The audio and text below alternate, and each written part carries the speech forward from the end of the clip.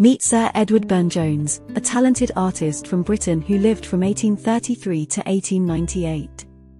Burne-Jones was a member of the Pre-Raphaelite Brotherhood, a group of artists that also included famous names like Dante Gabriel Rossetti and John Millais. He even worked alongside William Morris, another renowned artist, as a partner in their design company. In the beginning, Burne-Jones's paintings showed the influence of his friend Rossetti. But as time went on, he developed his very own unique style. In 1877, he displayed 8 incredible oil paintings at the Grosvenor Gallery, a new and exciting rival to the traditional Royal Academy. One of these captivating pieces was the Beguiling of Merlin. This was the moment when Burne-Jones became a herald and shining star of the aesthetic movement.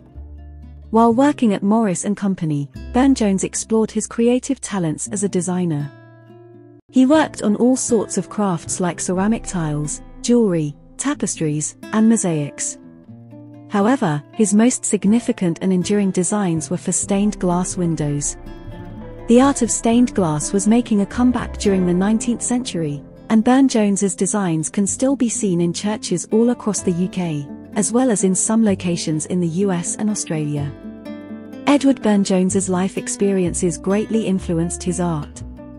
From his early days working with Rossetti to his role as a pioneer in the aesthetic movement, his journey shaped his style and brought him recognition. He left a lasting legacy through his stunning stained glass designs, filling sacred spaces with beauty and wonder.